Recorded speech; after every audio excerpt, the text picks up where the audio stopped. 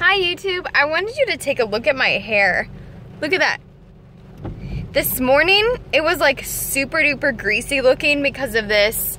I was trying to do a hydrogen pack thing. I don't know, it's pretty nice. I have really damaged hair on the end of my ends, and so I was hoping it was gonna fix my hair, and then I wake up this morning and it was like super greasy. And so I just wanted to share how I got it super greasy. A lot of people do that they use that powder for their hair. It's like the no shampoo powder. I just used I used cocoa powder, and it works like really well. I saw other people use cornstarch powder, and that was way too light for my hair. I tried mixing the cocoa powder in the cornstarch powder, and that was way too light for my hair. And as you can see, like, my hair's kind of that dirty blonde color, and the cocoa powder really just like absorbed really nicely and made it not, I mean, you can't even tell.